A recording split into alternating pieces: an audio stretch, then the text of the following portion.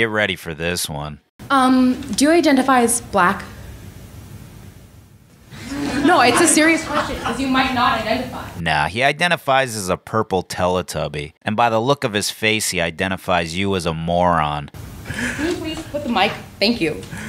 Okay. When I walked into the room, I'm not done with my question. And now he identifies you as a candidate for Prozac. Oh, young lady, young lady. I'm just asking you to listen to me. Okay. Yeah, I'm black. What's happening to these kids? Quick point of privilege. Quick point of personal privilege. Yes. Guys, first of all, James Jackson, Sacramento, he, him.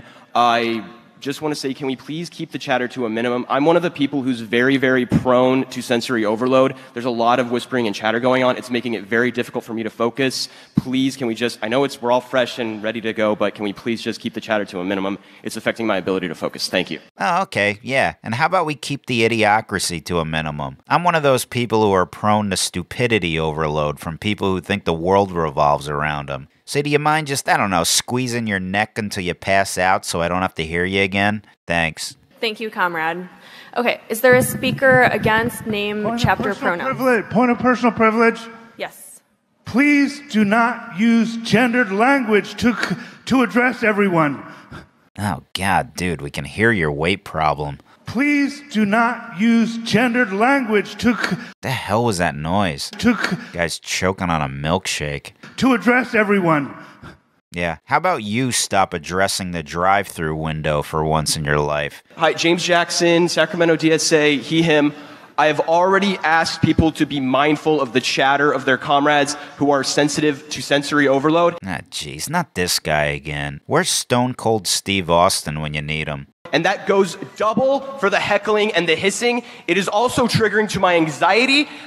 Like, the be comradely isn't just for, like, you know, let's keep things civil or whatever. It's so that people aren't going to get triggered and so that it doesn't affect their performance as a delegate, okay? Okay, so get the fuck out of here and go home. I mean, what do you want everyone to do? Play telephone and whisper into a cup because you didn't bring your earmuffs?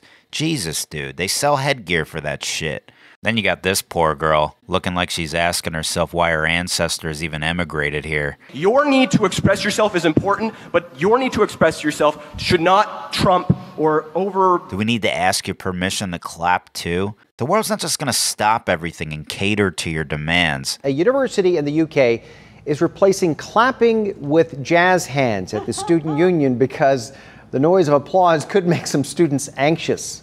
Oh yeah, I forgot. It's 2021. It will. I see that no one's clapping for me. It could be because I'm not engaging, but it also is because everyone's doing this, and that's really important. What are these kids? Imagine if we had a military draft. We'd be fucked. Our enemy wouldn't even need weapons. Forget throwing grenades. All they'd have to do is throw insults. These kids would just be running around the battlefield looking for the report for abusive content button. Take a deep breath.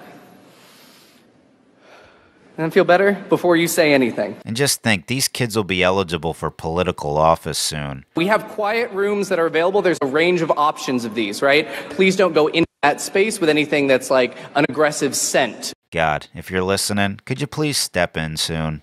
Thanks. Please do not use gendered language to address everyone.